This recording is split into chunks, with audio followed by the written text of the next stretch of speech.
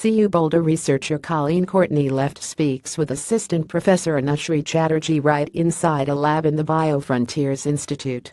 Credit University of Colorado Boulder light-activated nanoparticles, also known as quantum dots, can provide a crucial boost in effectiveness for antibiotic treatments used to combat drug-resistant superbugs such as E. coli and Salmonella, new University of Colorado Boulder research shows. Multi-drug-resistant pathogens, which evolve their defenses faster than new antibiotic treatments can be developed to treat them, cost the United States an estimated $20 billion in direct healthcare costs and an additional $35 billion in lost productivity in 2013. CU Boulder researchers, however, were able to repotentiate existing antibiotics for certain clinical isolate infections by introducing nano-engineered quantum dots, which can be deployed selectively and activated or deactivated using specific wavelengths of light.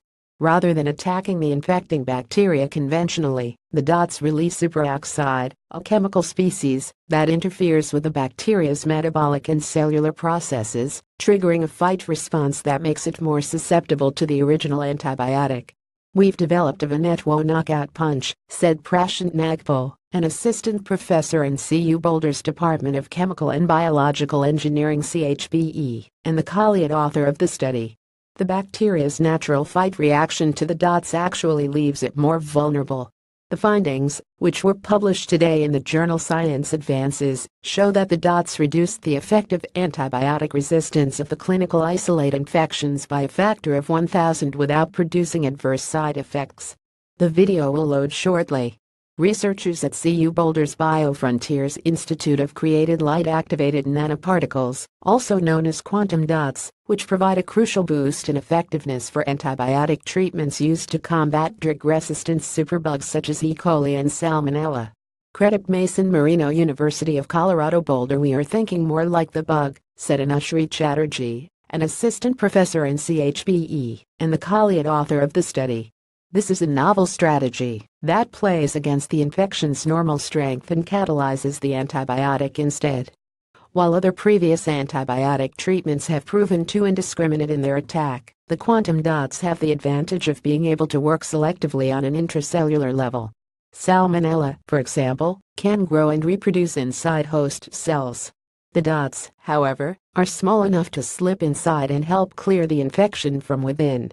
"These super-resistant bugs already exist right now, especially in hospitals," said Nagpal. "It's just a matter of not contracting them. But they are one mutation away from becoming much more widespread infections." Overall, Chatterjee said, the most important advantage of the quantum dot technology is that it offers clinicians an adaptable, multifaceted approach to fighting infections that are already straining the limits of current treatments. "Disease works much faster than we do," she said. "Medicine needs to evolve as well." Going forward, the researchers envision quantum dots as a kind of platform technology that can be scaled and modified to combat a wide range of infections and potentially expand to other therapeutic applications. Explore further. Light-activated nanoparticles prove effective against antibiotic-resistant superbugs. More information. CM Courtney et al. Potentiating antibiotics in drug-resistant clinical isolates via stimuli activated superoxide generation, Science Advances 2017. doi 10.1126 5.17017776 patvances.sciencemag.org CONTDNT 310 1701776